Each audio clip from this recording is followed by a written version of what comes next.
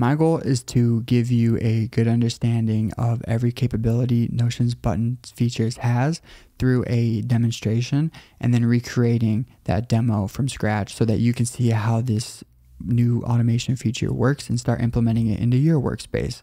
Now, before I get started, there is a link to this template in the description. So if you want to do this alongside with me, I learn really well when I'm doing something. I'm more hands-on. So if you're like me, feel free to grab that, or you can of course download it, save it to your workspace, and reference it when you're integrating buttons into your workspace and your workflow. So without further ado, let's get started. If I click start, we're going to see the first capability buttons have in Notion, and that is basically the same exact thing the template block used to do, which is just spawning a set of blocks that we define.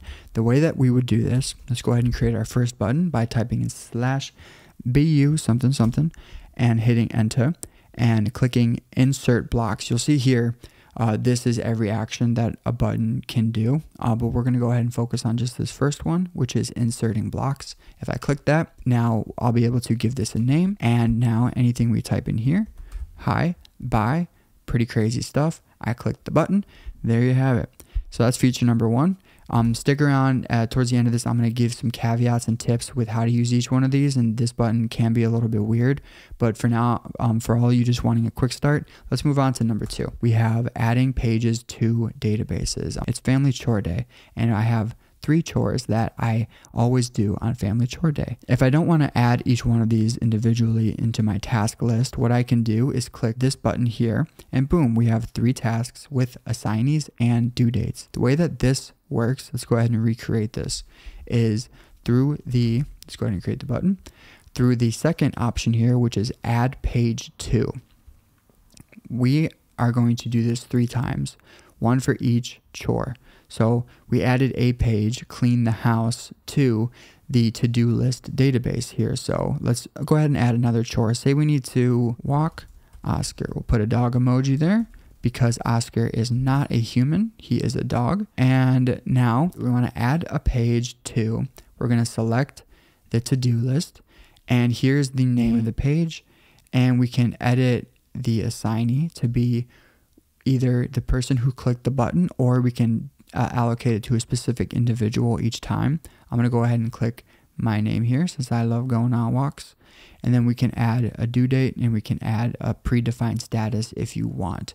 So we're going to have this be not started, and we're going to have this be either now, which is the date and time, today, which is just the date, not the time, or it could be a predefined date every single time you click the button. We're going to do today. And now if we click done, we'll see here when I click walk Oscar, that page is defined and I have another chore to do. I love adulting. Capability number 2 that buttons can do is edit pages within a database. So instead of adding a brand new page like we just did, say we want to just edit a page that already exists or a series of pages that already exists, we can do that with this next feature. So I have here a habits database, and say every time I clicked one of these buttons, I want it to check mark the habit for today's page. So see, we have a whole week worth of pages, and every time I click this, it'll go to today, which is March 26th, and mark that off. So how would this be created? Well,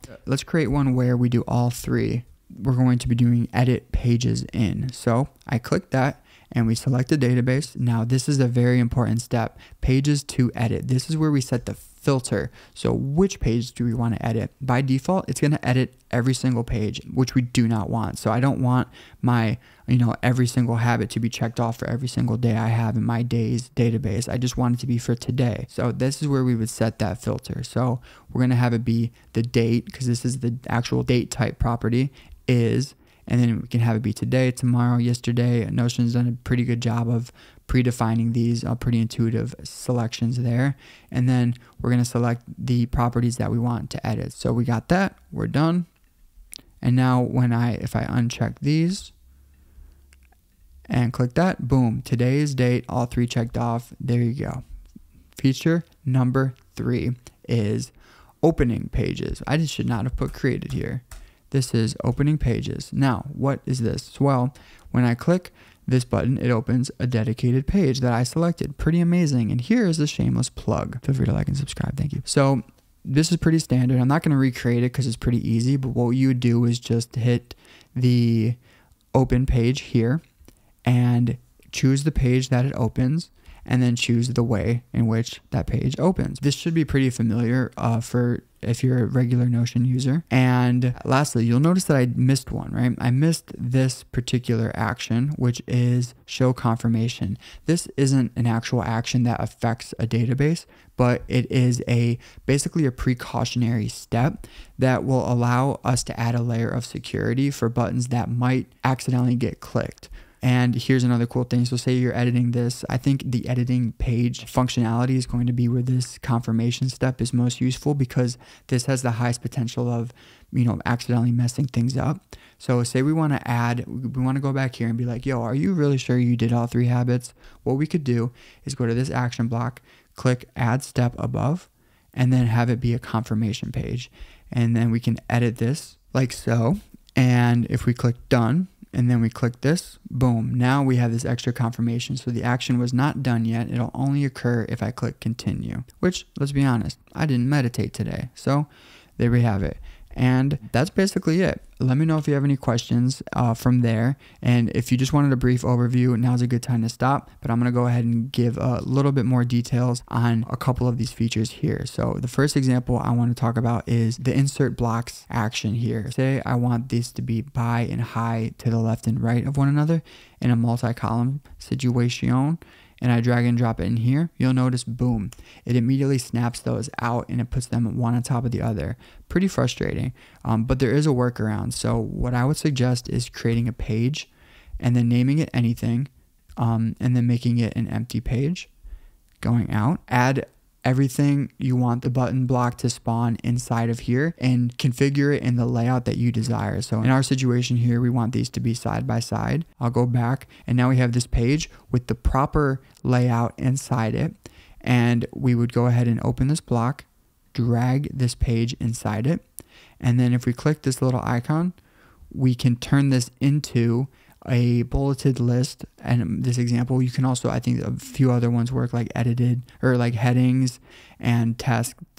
You basically just want to unpack it by changing the type from a page to something else. As you see here, if I backspace, get rid of that extra fluff, we have the proper layout. So that's one way around that.